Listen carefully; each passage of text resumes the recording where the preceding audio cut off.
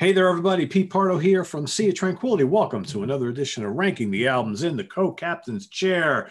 One of the many guest stars and big stars on the Hudson Valley Squares, Mr. Ryan Skow. What's happening, my friend? Hey, tonight, Pete. Today, we are going to be tackling a band that both of us like quite a bit. They're a band that there may be some of you out there who don't know, and if you don't, you should. But they have a really kind of cool underground following that they've had for quite a long time. And I think they're a really cool band that does, or I should say did, right? A lot of really cool things really well. We're talking about Manilla Road from Kansas, right? I mean, of all places. Yeah. So a band started, founded, led by Mark the Shark Shelton, may he rest in peace. So we lost him a couple of years back. A really interesting group that almost kind of, I mean, they're a metal band for sure, but it's almost like they have their own kind of sound, right? I mean, they're not they kind of like developed like the epic metal sound that a couple US bands had, like Omen, Broke His Helm, but they were one of the first, in my opinion, they did it the best, all of them. But their earliest stuff, like going back to the 70s, they started in kind of like more of a 70s psychedelic sound, like 78, 79 when they first kicked off. So, yeah, interesting trajectory they had. Yeah. I think those first couple albums are kind of like almost like a heavier Hawkwind almost, right? Almost like kind of like space rock a little bit. Yeah, that's actually a good comparison. Yeah, very spacey. The first two, yeah, very spacey. And then like all throughout the 80s, I mean, some really inventive, different sounding albums that, like you mentioned, that epic heavy metal style. There's certainly some thrash throughout their catalog. They dabbled a little bit, just a little bit in death metal along the way with different kind of vocal styles. Some really progressive arrangements at times, some doom elements here and there. I mean, they kind of did it all, right?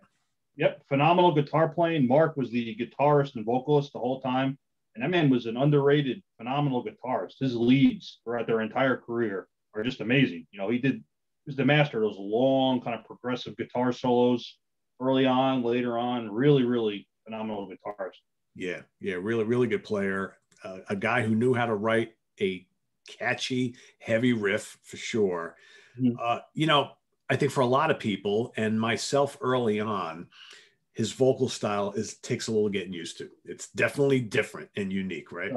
It's a little nasally. It is different. It's definitely, yeah. The first time you hear him, it's just one of it's like Sirith Ungol, you know, kind of a similar deal. That's like another good comparison. You hear those vocals, even King Diamond. The first time you hear King Diamond, you're like, oh, you know, it's very polarizing, I guess is a good word for it. Either like it, love it, or like, I don't know about this. Yeah. But I think most people over time, they kind of grow into it. So they're very, yeah. I think once I got you know, because the music is totally up my alley. And I think the first, like, because I went, when I first started dabbling in these guys, as I always tend to do, is I bought a handful of albums. I just, you know, I got a bunch of CDs. I'm like, all right, kind of like what I heard. Not crazy about the vocals, but the music is great. I'm just going to buy a bunch of their CDs. And I did. And then, you know, you start to listen to him and all of a sudden, you know, you kind of get used to it. But at first, yeah, it's a little polarizing. It's like a love-hate thing at first. But he definitely doesn't sound like anybody else, which I think is kind of cool. Absolutely. So this catalog has a lot of albums. So what we decided to do is pick our 10 favorites each. And I thought this was going to be a little easier than it was. Was really difficult because I don't think this band has ever released a dud.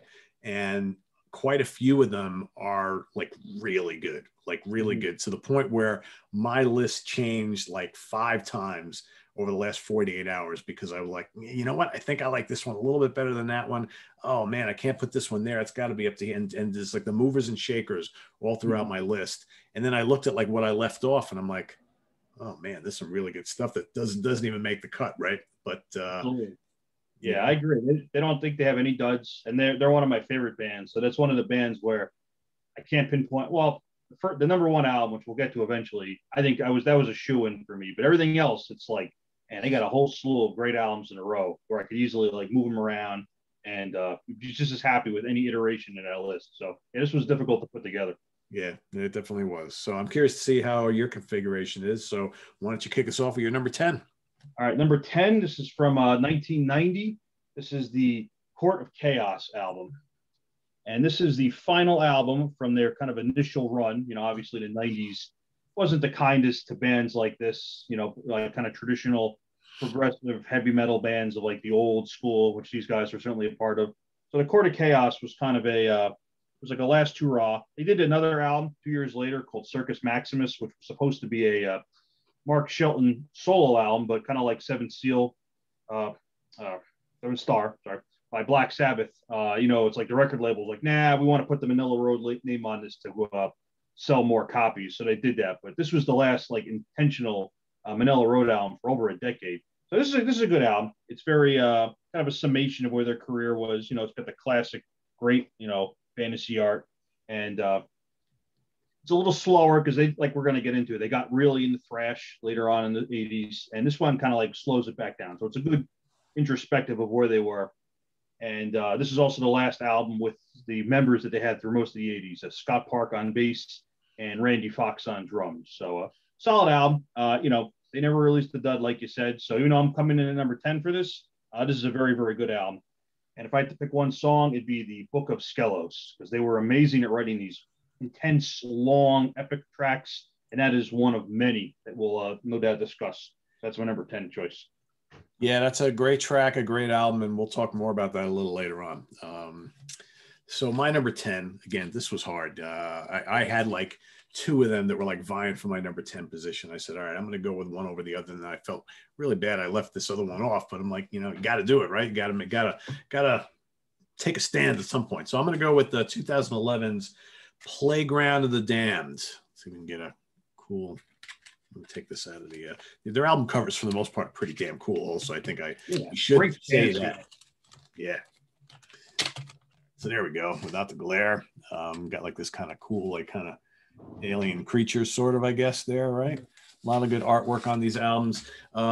This is a very strong latter period album from them. I always kind of dug it. It's got, you know, a little bit of everything that this band does so well. It's got the thrashier stuff. It's got the slower, you know, more epic pieces. Into the Maelstrom, great song. Title track kicks ass. I do got to say, Corey Christner, the drummer during this period, fucking great. He was really good, really busy drumming. I mean, a lot of the drumming on some of these albums is very thrash oriented, whereas even at times where Mark isn't doing like your prototypical thrash riffs, the drumming is like so acrobatic and tight. And I think that's what kind of a lot of times brings that the kind of thrash element in. Grindhouse, terrific song. You got, man, probably my favorite song on this album is Abattoir de la Mort. That's my favorite on that one. Oh, God, it's complex as all hell. The guitar work is just off the charts. A really, really solid record. You know, where my guess is Ryan and I are going to lean pretty heavily on the early batch of albums in this list. But if you want to go check out one of their more recent albums that, in my opinion, might be one of their best of the, you know, the latter stages, can't go wrong with this one. I dig it quite a bit. Good choice. So my number 9 is also a new album. And this is one of those bands. This album is from 2005. It's called Gates of Fire. This is one of those bands. They always kind of had an obscure sound, like you said, always a little weird. And when they went later on, when they reunited and started putting out albums again in 2001, none of these albums are like, it's catchy songs, but it's not like snappy, like immediate stuff. Very long tracks. They always produced the stuff themselves, so it always had kind of that lo-fi, like homebrew. Oh, big time, yeah. Which I love. I always like that sound, you know. But it's not like really polished, like super, like, you know, clicky drums. None of that. Everything's very organic. It's like you're watching them in a rehearsal room. And all their new albums had that. I don't know if Mark produced everything himself, but I know he had a hand in the production. So 2005's Gates of Fire. This could have been maybe their most epic album. It has 3 long suites of songs, each consisting of several tracks. I had to look up the first couple. The Frost Giant's Daughter, obviously written about Robert E. Howard. Yep. Perfect subject material. The second couple tracks are based on Virgil's The Aeneid, and the last couple tracks are based on King Leonidas, 300, the Spartans. Everyone knows that. And the songs really match the epic, you know, intentions of those very, very, you know, grandiose, you know, subject matters here. If I had to pick one song, the opening track, Riddle of Steel, which obviously anybody that's seen Conan the Barbarian, you know where that's from. So, and that's just a freaking heavy, intense, you know, very epic, very song. Some of these tracks are over 10 minutes long, which it's tough to write a song that's 10 minutes long, and keep it interesting. They were able to do it several times throughout their career. The earlier stuff has epic tracks, but they really, I'm going to say kind of like Iron Maiden too, in their later career, they really started to lean heavily on that stuff. And I know, much like Maiden, some people are like, oh, God, can't they write just like an Aces High all the time? But I like that longer stuff that they did later on. I know, has its, people like it and don't like it, but Manilla Road, much more obscure, but I thought they really did that well too. These really long, progressive, epic songs that fit the subject matter. So I'm going with Gates of Fire from 2005. That's got some cool artwork too. It has the 3 flames, and each of the flames inside has like the little of the 3 stories contained within. So good stuff. Yeah, great artwork on all these albums. Oh yeah, definitely. Yeah, I'm a fan. More about that in a minute. I'm going to go number 9 to 2008 Voyager. Again, with these with this album art, you got to see it without the glare, right? Pretty cool. So again, they are kind of going down that road of that epic fantasy, sword and sorcery, barbarian type of lyrical content, which I think is pretty cool. Kind of suits their music. A lot of really strong tunes on this one again. And one thing I do want to mention, for the most part throughout their career, they were a trio. So all this big sound they're creating, just 3 guys, right? They brought in an additional singer later on in their career who would share vocals with Mark, but for the most part, it was just a trio here.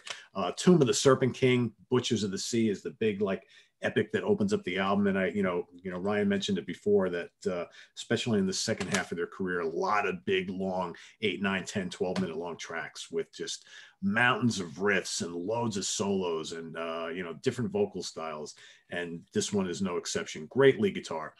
Frost and Fire, to me, is like the thrash song on this album. Blood Eagle crushes. Oh, that's so that song. Right? Incredibly heavy. Title track is, if you like progressive metal, that's progressive metal right there. Really complex, a lot of great riffs. Not a bad song on this one either. And again, that lo-fi production, which I think you basically get throughout all of their albums. There's nothing here that's squeaky clean. So if you don't mind that kind of really underground sound, that's what you get here. And that it really suits them, right? Like I can't imagine these guys having like a big Iron Maiden style production or Judas Priest or something that, sound, it's not these guys. No, it never has been. No. It sounds good. There's good balance. Everything is like, you can hear the drums, the bass, the guitar, everything's well mixed. It's not really like that $1 million, studio job, definitely get that homegrown feel to it. Yeah, this is not if you're like testing out a brand new audio setup and you want to impress your friends. You may not want to put on one of these CDs because it's like, it's going to sound great, right? Based on the content itself, but it's not going to give you all those like dynamics you want in like a sterling production. But again, that's the charm of these albums, I think. I love it. Yeah. All right, so coming in at number 8, I don't have the original of this, and this might be the only album that doesn't have cool artwork, but this is their second or third, which I'll get to in a second, album, and it's just called Metal. So this actually was a reissue, and it has artwork that is a combination of their first album, Invasion, and their second album, Metal. And it's really cool, the sword going through there. So the deal with these guys was their first album was called Invasion, and I think that was like 79 or 80. And it's very 70s, very psychedelic, like you said, very Hawkwind inspired. And then they recorded a second album called Mark of the Beast, which is hard to get now. And also very, very 70s, perhaps one of the more experimental things they ever did. He's really very long, the most Hawkwind-esque stuff they ever did. Some of this stuff could like almost fit on Space Ritual. It's just like that kind of feel. But they decided to scrap that album. It came out years later, in the 2000s, and they instead recorded an album called Metal, which is still kind of in that 70s vein, but now you can really hear them ramping up into like that 80s, like more hard-hitting, like epic metal sound, more of the Man of War, Omen, like that kind of stuff, the Conan and Barbarian feel. So this album's very cool. It's not as good as the stuff that would come later, which is why it's getting kind of lower in my list. But the song Cage of Mirrors is one of the best tracks they ever recorded. Just absolutely fucking phenomenal. And the artwork, I actually like this one because it's nice, has good color to it, and it looks really cool. So for that one, number 8 is the album Metal. There you go. That's a good one. All right, my number 8, Ryan already mentioned, Gates of Fire. Pretty ingenious album here. I like the fact that they decided to split into 3 parts. It's like a 3-part trilogy of unrelated stories, but yet sort of thematically similar. A lot of really bombastic, epic, heavy tracks on here, which I absolutely love. You mentioned Riddle of Steel. Totally love that. I love how in that track he goes from like this kind of like, his normal vocal style.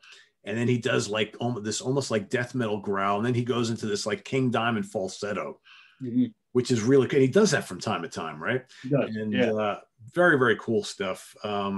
When Giants Fall is great. Fall of Ilium is like 15 minutes. Really intense progressive metal. Rome is awesome. Kind of doomy. Stand of the Spartans, just glorious riffing. I mean, Betrayal, Epitaph. I mean, just some great stuff on here. This is, it almost pained me to put this one so low because I really dig this one quite a bit. But it just goes to show you the strength of their catalog, right? All right, so coming in number 7, another new one. This is 2002. So I guess I am leading kind of heavy on these new albums at the point. Good, yeah. 2002 to be new, but this is Spiral Castle. Again, cool artwork, cool fantasy artwork. You get the barbarian there, the castle, the rainbow, very cool stuff. And this was the second album they did after taking the 90s off. And the first one was called Atlantis Rising, which was very good. But this one I like. This is one of my favorite newer albums. Some of the most intense, dissonant, like darkest and heaviest songwriting. Like you mentioned before, they throw in some death metal vocals here and there, which it kind of fits. It's not like, they go straight into like Morbid Angel, nothing like that. It's just like little accents on the vocals to kind of give the songs a little more, oomph in the moment. And Mark's soloing on this is, it's incredible. The guy is like, I should also add at this point too, I was able to see them about 10 times live, unfortunately, before Mark passed away a couple of years ago. They always played small venues. Like I saw them at St. Vitus in Brooklyn, capacity of like maybe 200. I saw them at a little club in New Jersey called Dingbats. Again, it's like a little bar. Always tiny little places, and they always kicked a million tons of ass. Like they played like they were playing to like Wackenfest in Germany. They got up there and they just slayed ass for the whole time. 90-minute set, no fucking around, total intensity. They played like their lives depended on it. Every single time I saw them, like I've said this to other people, I'll say it here too. When it comes to like my favorite classic metal live bands, my number 1 will always be Iron Maiden. But my number 2, every time I've seen them, I'm going to say it's probably Manilla Road. Just the sheer, I love the material, but the sheer intensity they play live. It was just like you're watching them, like just like you're like just big shit-eating grin on your face because they were so good, and they stayed that good, right up through different lineups over their career. And actually, the guy they ended with on vocals, his name was Brian Patrick. Nickname was Hell Roadie because he was their roadie all throughout the 80s. And then he kind of got it actually in the band and became their vocalist. So they ended up as a quartet with Brian as the vocalist. And he was great. He would sing all Mark's, like a lot of Mark's parts in the early days. And because Mark was able to step back a little more and focus on the guitar playing and didn't lose his step, just as amazing as ever. So that one, going with Spiral Castle from 2002. Cool. Yeah, that's a really good one. It is. And I think, I never got to meet or talk to Mark, but I've read a lot about him. And I heard he was one of the nicest guys and just lived and breathed heavy metal. He believed in the music so much. And I think it kind of came through in the music. The last time I saw him was right before, me and my friend Craig went down. We saw him in Dingbats. And I'm never one to meet band members. I'm just not that guy, I won't go out of my way. But as we're leaving Dingbats, we walk around, just a little bar, walk around the side, walk into my car, and he's just hanging out on the side of the building like, hey, Mark, we enjoyed the show. You're fucking great. Can we get a picture with you? And he's like, yeah, very friendly. He's like, yeah, come on, guys. So we got a picture. And I'm really glad I did because, he passed away a couple months later, and that would be the last time we ever saw them. Personally, last time I saw him. So just like that, I'm just glad that moment happened, by sheer chance. Yeah, it's a good lasting memory, right? Yeah. It is. So my number 7, you actually mentioned just before, is Atlantis Rising from 2001. Another really cool cover. Again, really good artwork on these albums. I had a hard time picking between this one and the one you just mentioned because they're, again, so strong, right? Great title track on here. The riffs and the drums on this album, just really good. I love the doomy feel and bits of prog on Megalodon, which is another great track. Sea Witch is good. March of the Gods just absolutely pulverizes. Again, I love these song titles. I mean, just absolutely great. Then you got the like 1-2 punch at the end of the album, which is the Siege of Atlan and War of the Gods. Oh, I mean, what a way to end an album, right? It is. That was the album they came back on too, and that kind of metal wasn't really, in vogue back in like 2001, and they just came in, kicked ass, knocked it right out of the park with that. Yeah. This is like, okay, Korn and everybody else, take that, right? Exactly.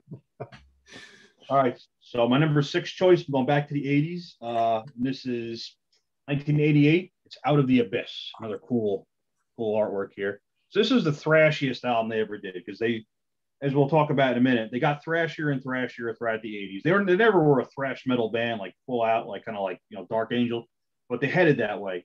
And this one, it kind of tapered off some of their progressive tendencies and some of their more epic tendencies. So they didn't lose it, but there was definitely a much bigger focus on this, on just like balls out thrash.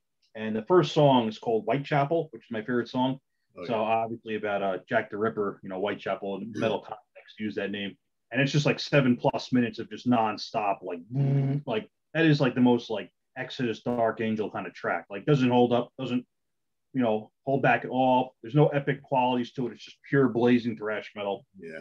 And of course, Midnight Meat Train, great song, that Clive Barker story. Return of the Old Ones is a great song, a little slower, so it's not all balls out thrash. And yeah, good album. A little compared, this is like, some of my favorite bands, they have that clutch of like albums, like can't pick a perfect album. So you pick like 4 or 5 in a row. And after those couple perfect albums, you're like, well, they did another one that wasn't as good, but still good. So this is that album for me. This is the 8 out of 10 as opposed to the 9 or 10 out of 10 like set of previous 80s albums, but still very, very good. Definitely the fastest shit they ever did. So shows that they were good as a thrash band, as started as a psychedelic Hawkwind kind of band, became like a progressive, like epic heavy metal band. And when they took their, tried their hand at thrash, they were pretty damn good at that too. So Out of the Abyss from 1988. Keep it out, because that's my number 6 as well. Yeah, I agree with everything you said. It's definitely their thrashiest album. I like how, and if you're paying attention to a lot of the song titles we're mentioning, Mark was big into horror films and gothic novels and literature and all that kind of stuff. So you get a lot of the ideas for a lot of the songs for a lot of these albums. That's where they came from. But yeah, Black Cauldron, title track. Again, you hear some of those King Diamond falsettos on this album, which is pretty cool. Return of the Old Ones, I think you mentioned, Whitechapel, Midnight Meat Train. I mean, Rites of Blood, which has some killer guitar solos on it. So yeah, that's actually one that I do not have like a CD of that I need to get. I've always dug it. It's like, this is like, the catalog is so big, and I thought I had most of them. And that's like, you look on the shelf and you're like, oh, I still am missing a couple of these, but fortunately because I guess this is a good time as any to mention, one of the good things that benefited this band was in the 80s, like they put out all these albums and they were all on these tiny little labels and nobody could get them. I know in another show, one of your guests was talking about, it was like a regional thing, If you lived in the Midwest, you could probably find these albums, but, if you were in Europe or New York or like anywhere else, good luck, Yeah. Unless you knew that one little record store that was like, I know, I can get them in, good luck finding this stuff. But this is one of the bands that has benefited from the internet, because people put stuff up on YouTube, obviously legal downloading, but it enabled younger people to hear these albums and be like, this band's fucking great. How do I get this stuff? Well, for a while you couldn't, but then, the demand was there. So record labels like Shadow Kingdom and I don't know if it was High Roller, but a couple small indie metal labels stepped in and they reissued all this stuff. So now, other than the Mark of the Beast album, which was the lost one that they reissued later on, which you can get, but you're going to pay a little money for it. Every other album they ever did, you can probably find on CD mint condition for under $20, which for some bands like this, that's not always easy. They always have those couple albums. I know when I was collecting Uriah Heep albums years ago, I had to buy all these like Russian pressings, because like some of the later 70s, early 80s albums, like Abominog, you can still get, but some of them are like, nobody gave a fuck. So you try to find a copy now, it's like, it hasn't been reissued because the demand's not there. So good luck finding it 35 years later. Yeah, exactly. Yep. So the internet really helped these guys out, which is great because, so my next album, all right, number 5 is my favorite of their newer albums. And you already mentioned it, and that is Voyager. And I agree with everything you said about it. It's got that great crunchy lo-fi sound, these great epic songs, all Viking-based. Frost and Fire is my favorite of the batch, but just a really good, powerful, like representational, like where they are, where they were in the modern era. These, almost like just kind of like catering to the fans, because you can't just pick this up and be like, dive into it if you're totally unfamiliar. It's kind of like imposing for that reason. But if someone is a longtime fan, love it. Great drumming too. Corey Krishner, absolutely amazing drummer back then when they were doing this stuff. So this was from 2008. Yeah, so a little over a decade old now, but awesome album. Good stuff. All right, well, so we're in the top 5. So this was the toughest part of this list for me, because I really like these 5 a lot, and I just kept shuffling these around. And originally my number 5 was actually quite a bit higher, and but as I was kind of re-listening to all these again, I'm like, oh man, it's like I think I had this perception in my mind going back like maybe 5 years ago, because this was one of the first ones I ever got from them. And sometimes the first album you hear from a band tends to stick with you, right? In many cases. Sure. But as I started listening to some of these other ones that I knew I really loved a lot, I was like, you know what? I don't think I like this one quite as much as a couple of these others. So it moved down to number 5, but it's still one of the best things they've ever done. 1983's Crystal Logic. I think, you talk to most people about this band and they cite this as either their favorite or their second favorite, right? So yeah, there you go. Got the vinyl on display. Yeah. Great cover art, right? Here, again, like with a lot of the earlier catalog, the albums have more songs. They're not quite as big and epic, but a lot of good mixed styles. You got Necropolis, which is pretty catchy for them. Flaming Metal System, Heavy as All Hell, the thrashy title track. The Riddle Master, great song, right?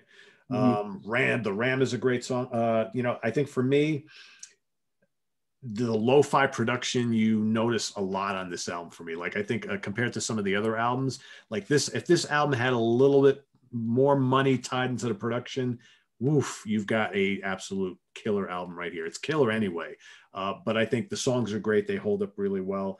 I just, in revisiting this catalog again recently, I just like, what, I think I love this, but I think I like 4 more a little bit better.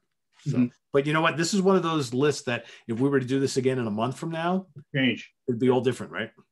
Absolutely.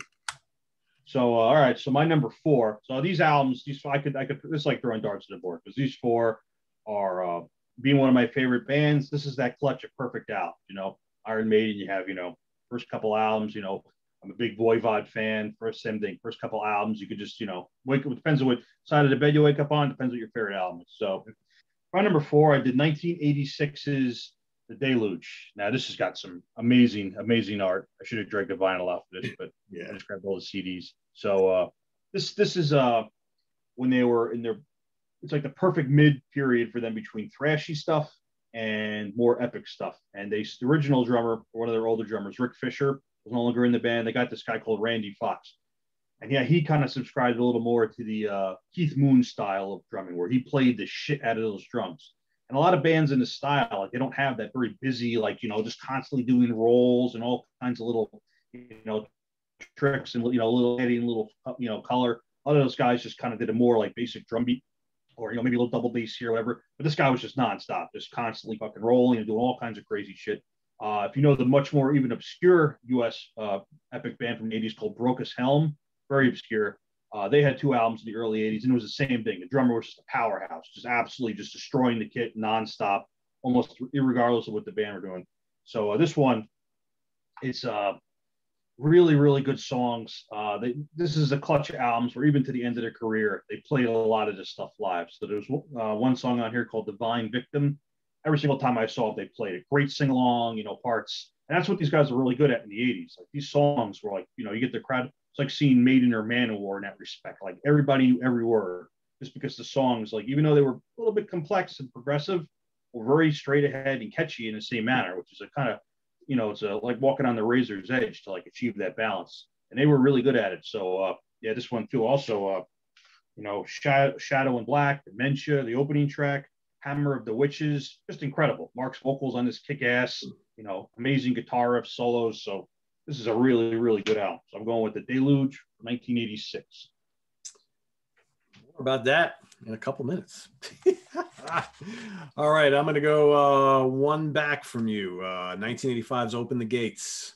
Yes. Look at that, huh? Love that artwork. Love that artwork. Oh, man, this is great. This is also another one of those bands that had a really good habit of putting kick-ass songs at number one to open the album up, and Metal Storm is what kind of gets you in the groove on this album.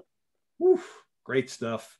And it's followed up by the title track, and then you got the Fires of Mars, which is just absolutely awesome. So many good songs. Road of Kings, Astronomica, again, big heavy riffs, shredding solos. Those vocals, which by now I think, this is where I think he's starting to feel comfortable in that role as the singer of the band, right? So, they're pretty damn serviceable, I think, and they fit the music. But this is and the epicness of the band is starting to come out a little bit here. But just a crushing metal, man, riffs that never stop, just never stop, and a really unique sound. Like they don't sound like anybody else at all. Nobody, yeah. Like I've compared them to Sierra Thungal, Brokus Helm, Omen. I mentioned all those bands, Lead Manowar. They don't sound like those bands. They're just in the same general universe of wow. Right. And you notice all those bands you mentioned don't sound like anybody else at all. And none of these sound like each other, but I think what they have in common is their uniqueness, right? That's true. Yep. There were all these American heavy metal bands back then. No one sounded like them. They had a, propensity for epic, Robert E. Howard, kind of swords and sorcery lyrics and stuff, Edgar Allan Poe lyrics. And so on that, 1987. This is the fourth perfect album in a row. So this kind of capped off that era for them. And this is Mystification. And this had two album artworks, and the CD just happens to be good, and it included both. And this Mystification was so this was kind of even more thrash than the Deluge, because from Crystal Logic, they were from their start, they kind of progressively got a little faster, thrashier, and heavier. Obviously, after this was Out of the Abyss, which was full on thrash. But this one threads that needle perfectly. Some songs Up from the Crypt. What else we got on this one? Children of the Night, Haunted Palace, Spirits of the Dead. They still played a lot of this. I'd say on some shows I've heard maybe 3 or 4 of these tracks live. So they pulled a lot of this stuff out on their later live shows, and this stuff is just fast, aggressive, thrashing, but still epic metal. They walk that line perfectly here. Great solos. Mark's vocals were even more comfortable. He really was in that niche. But this is just an amazing album. So, I don't even know what else to say about it other than, check it out. But I'd like to pick one song, the opening track. Like you said, they really were good about picking immensely good opening tracks. Up from the Crypt, boom, kicked ass, right? 100 miles an hour right out of the gate. No taking prisoners there. So we're going with 1987 Mystification. Great choice. More about that in a minute. But before we get to that, Courts of Chaos. Court of Chaos. I told you we'd be talking about this again. I'd love this. Love the album cover on this. Awesome. Cool. Good, complex album, heavy album. And I think, continued that line of all these 80s albums, right? And here they are moving into the 90s. And doesn't sound much different. Here, again, I think you mentioned it before, starting to get into that longer songwriting. The Books of Skelos obviously is one of the massive tunes on here. That's just monstrous and heavy. I love it. Touch of Madness, The Prophecy, kicks ass. Dig Me No Grave, and The Road to Chaos, which kicks off the album, the instrumental, pretty damn cool. And they do a really cool cover of Blood Rock's DOA, which is I mean, why, how cool is it that this kind of obscure metal band covering an obscure 70s hard rock band, right? Yeah, I've never heard anybody else cover Blood Rock too. That's and it's one of those things. They're obscure enough. I've never heard of, I actually never, but it's very, very rare to hear somebody cover Manilla Road. I've heard it done. Some bands I'm friends with and some bands I know, but it's definitely a niche thing. It's not a widespread thing. That is a great album. Even though I put it at number 10, I still love it. Yeah, it's really good. And this was actually much lower in my list earlier on. And then the more I kind of re-listened to it, I'm like, oh man, I really dig this album a lot. And it just kept creeping up and creeping up and creeping up. And I was actually surprised when I made the decision to rank it above Open the Gates and Crystal Logic, which originally I did not think was going to happen. But, you know, it's a really, really great mid-period album for them that I love quite a bit.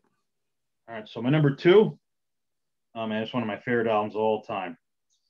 1984, Open the Gates. Yep. One of the cool things about this artwork is right in the corner there, you got this little guy. What's going on with that? It's like a little skull, spider, and web with these big fangs.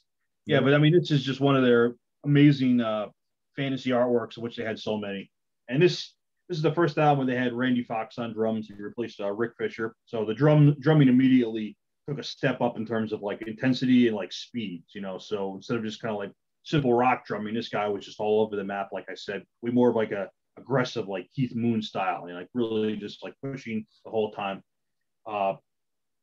If I had to pick a favorite song or a gun to my head, I'd probably say Road of Kings, which is a very like epic, empowering, fist in the air, sing along. They played it every single time I saw them. The place went fucking nuts. It was just like just that kind of song. But yeah, every track on this album, like, you could just throw a dart at the board, you know, Open the Gates, Astronomica, Weavers of the Web, The Ninth Wave, Heavy Metal to the World, Fires of Mars, Hour of the Dragon. Like it's just one of those albums where there are no bad songs. You know, it's one of those rare albums. Just, you know, people say are perfect albums, but how many albums are really like every song is as good as the next? For me, this is one of them, definitely. So 1984, Open the Gates, amazing, amazing album. Absolutely love it. Cool. Great choice. My number 2, obviously we know the 2 that are left, right? I think pretty much everybody has kind of figured it out. Mystification from 87, which Ryan just talked about. Yeah, this is great. You know, you could easily say this could be the number 1, right? I mean, it's just so good. It is just that good. Up from the Crypt. I mean, it's almost like they were like, all right, we're going to dial in some Slayer-like intensity, you know, circa Rain and Blood, because that song just like rampages. Man, you got, so good. Children of the Night follows that. You Haunted Palace, you mentioned Spirits of the Dead. Title track is really haunting and like, you know, moody, which I love. I mean, could this be their heaviest album of the early period? I think it pretty much is up there. Probably could be, yeah. Like Out of the Abyss is probably a little faster, but that has that speed plus that like epic kind of feel. So it's, yeah, it really could be. And the guitar tone on that is just monstrous too. Like Mark sounds fucking amazing on it out. Like the solos, it's just absolutely shreddy craziness, you know, doesn't ever hold back. Yeah, great stuff. So that's my number 2.